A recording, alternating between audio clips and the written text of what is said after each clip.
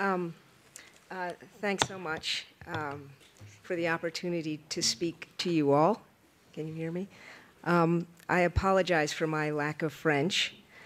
So this is going to be about Uganda, as Mark said, and its role in the troubles in the Great Lakes and Horn of Africa since the end of the Cold War.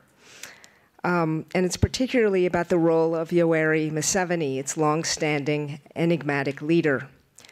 In my country, the US, very few people even know who Museveni is. And of those who do, a great many consider him a diplomatic, moderate force in a volatile region of the world.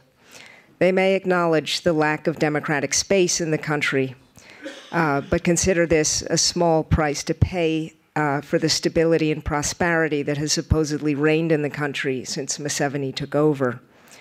I hope to convince you that Museveni is really a confidence man who has managed to seduce Western policymakers into assisting his ambitions in the region at enormous cost.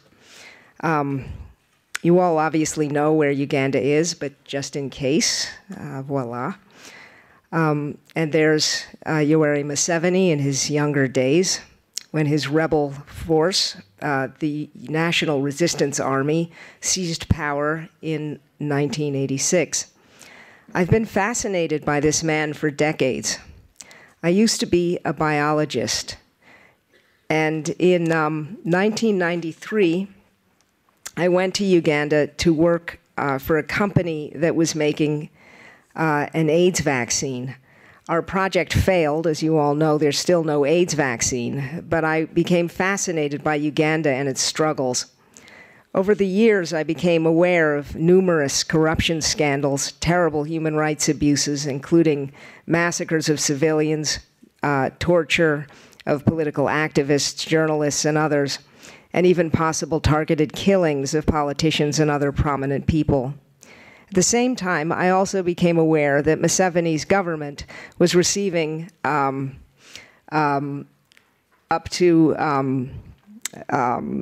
received billions of dollars in foreign aid from the OECD annually, as well as military support from the US and other Western countries.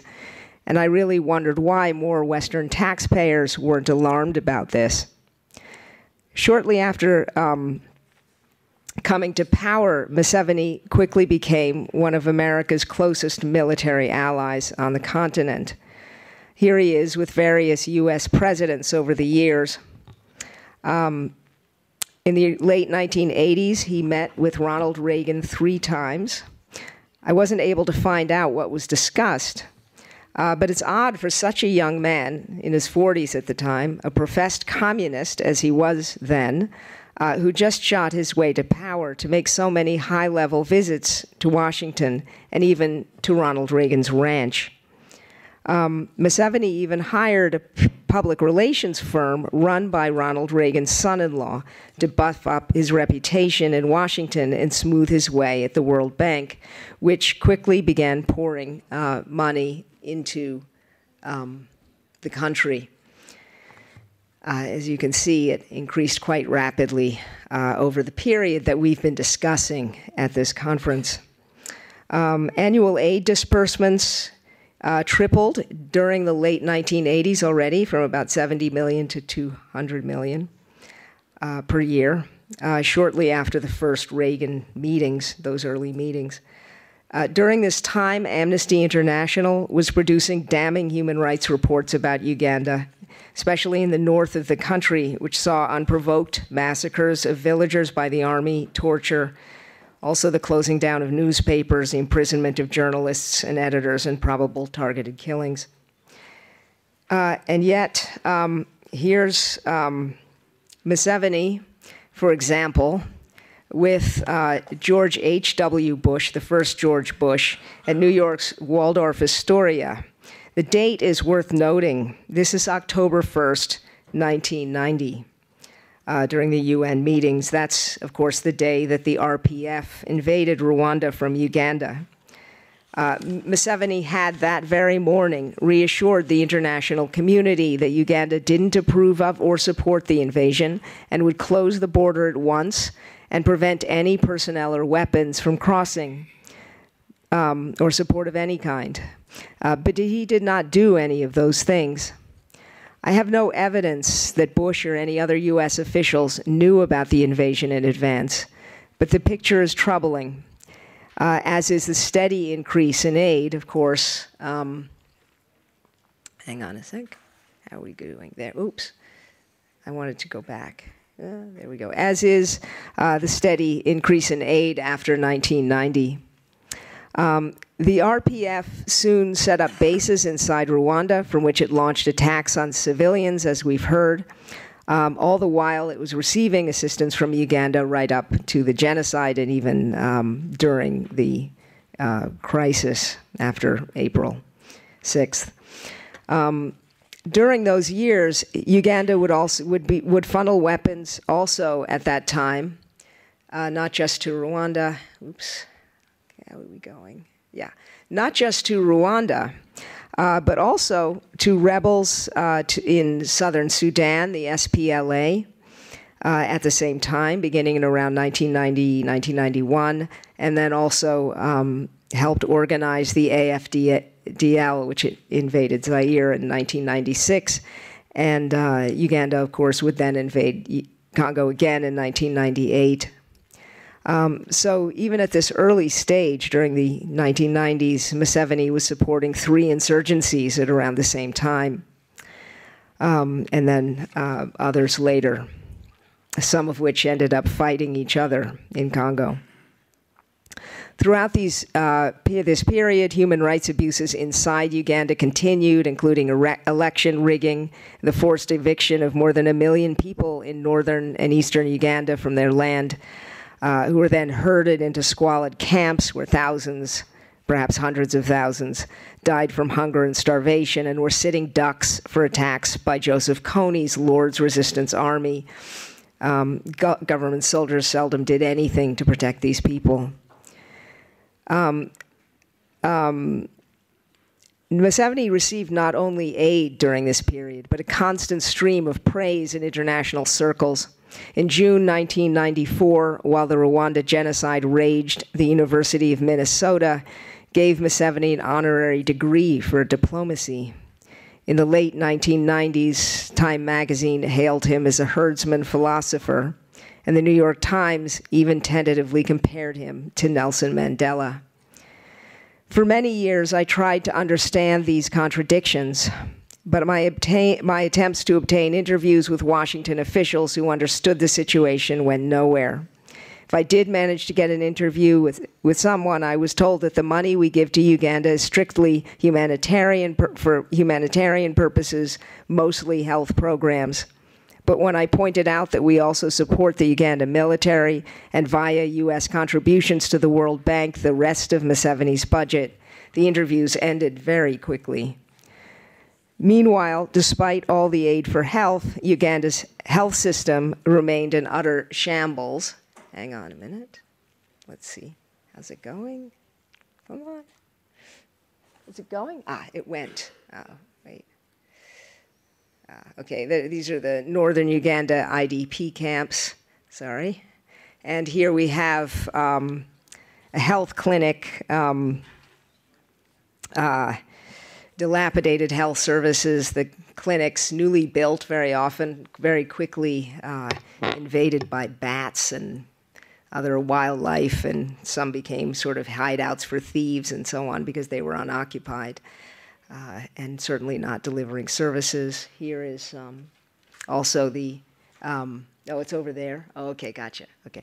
Also, this is the maternity ward at Malago Hospital in Uganda, where maternity, I was actually told by a person who was working there since the 1970s, a doctor who was in charge of maternal health services there, that the death rate for mothers in Malago had increased 7-fold since the days of Idi Amin. The reasons for these poor services is obvious. Museveni's henchmen in government have been stealing every shilling that isn't nailed down. According to one estimate, some 8 billion has been stolen over the years. This includes donor funds intended for AIDS, malaria, and tuberculosis, as well as children's vaccines, the reconstruction of the war-torn North, refugees' hospitals, and other humanitarian projects. Nevertheless, the World Bank has continued to lavish praise on Uganda as an economic success story, even though Uganda's children are among the least likely in the world to complete primary school. Fewer than 20% of Ugandans have electricity. More than half live at least a 10-minute walk from the nearest water source, and only a third of Ugandans can afford 3 meals a day. The idea that I advance in my book, Another Fine Mess, America, Uganda, and the War on Terror, is that the mystery of America's infatuation with Museveni boils down to the War on Terror. Most people think America's War on Terror began in 2001, but it actually has roots much further back in time. During the 1970s and 80s, a growing radical Islamist movement began to emerge in response to U.S. support for Israel, for our entanglements with the Saudi Arabian leadership and other problems. Museveni came to power 3 years before the Berlin Wall fell. The Soviets were on the way out, of course, but this new threat, which we now know as militant Islam, loomed, and it was gaining strength in Sudan, which is Uganda's northern neighbor. Sudan had long been an ally of the West, but in the early 80s, its leader, Gafar Nimyari, began linking up with radical Islamists, like the vociferous cleric Hassan Turabi, who denounced Israel and went through the streets of Khartoum calling for a global caliphate. Back in Washington, this shift was greeted with alarm.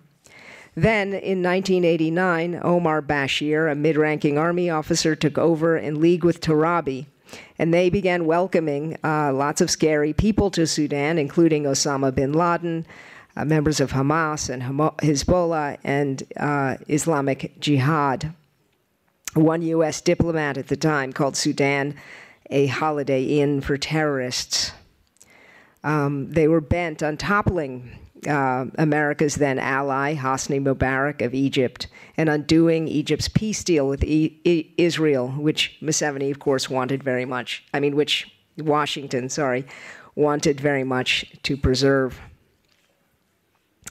Bashir eventually distanced himself from Turabi, and in 1996, Sudan kicked Osama bin Laden, kicked him out of the country. But Washington never trusted Bashir, and may well have exaggerated the Sudan threat, much as it did the Iraq threat after 9/11. In 1993, the U.S. linked Sudan to the first World Trade Center bombing, even though the evidence for for state complicity was certainly not airtight. U.S. operatives also linked Sudan to a host of other terror plots, including one to assassinate National Security Advisor Tony Lake and blow up a party for children of diplomats in Khartoum, but these turned out to be almost certainly hoaxes also. However, it is true that Islamic militants based in Sudan did try to assassinate Egyptian leader Mubarak in 1995, and that certainly alarmed the Americans. So what's all this got to do with Uganda? I suspect that fears of Sudan's potential reach in Central Africa is what lay at the heart of Museveni's relationship with the United States. We know that Uganda had been a conduit for weapons from Israel to South Sudanese rebels in the 60s. We also know that his assistance resumed under Museveni in the 90s, this assistance to Southern Sudanese rebels, and that some of these weapons were clandestinely transferred from U.S. stocks left over from the first Gulf War. We also know that in the aftermath of the Rwanda genocide, rebel groups hostile to Kagame and Museveni began camping out in eastern Zaire, and that Mobutu tolerated their presence, and Bashir actively supported some of these groups. In other words, from the late 1980s, an earthquake had really been building up in, hang on a sec, had really been building up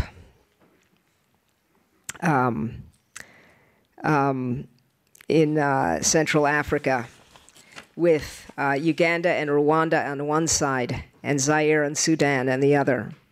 At stake, we assume, was the great prize of unexploited natural resources, including oil, gold, diamonds, the coltan for the soon-to-explode computer industry, cobalt, nickel, uranium for bombs, iron for everything, and so on. So what I think must have happened is that the Americans and the British decided it was in their interest to support the Uganda-Rwanda axis in this deepening conflict. We know or have strong evidence to suspect that the U.S. helped shape the valiant narrative about the RPF right from the start, supported the AFDL invasion of Zaire, and spent years covering up the massacres and other abuses carried out by Uganda and Rwanda inside Congo and in their own countries. What I imagine their reasoning is that Museveni and Kagame might well have been thugs, but they would rather they had control over this crucial region than Mobutu and Bashir did. Since 2000, Museveni has gone on to help stir up trouble in Somalia and South Sudan, and yet he's still praised by the UN and the European Union and others as a champion of refugees, even though many, if not most, of the Congolese and South Sudanese who have fled to Uganda were driven from their homes by Uganda's own army or groups it supports. It's a grim story, but brave Ugandans are trying to fight back. In recent years, a new spirit of resistance has emerged in the country, although the regime is cracking down brutally as usual. In 2006, Ugandan soldiers gunned down around 150 unarmed people in western Uganda. The victims included 14 small children. Museveni then promoted the commander who led the assault.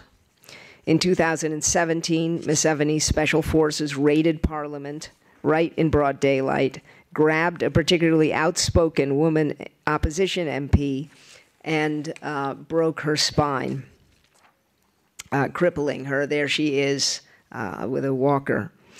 Her name is Betty Namboze. In 2018, the musician and parliamentarian Bobby Wine, here he is, and 4 other MPs, along with dozens of their supporters, were brutally arrested, tortured, and held incommunicado for a week. One of the victims will never walk again. Countless others have been tortured and killed, and yet Western aid from the US, UK, and Europe continues to flow in. Thank you for listening.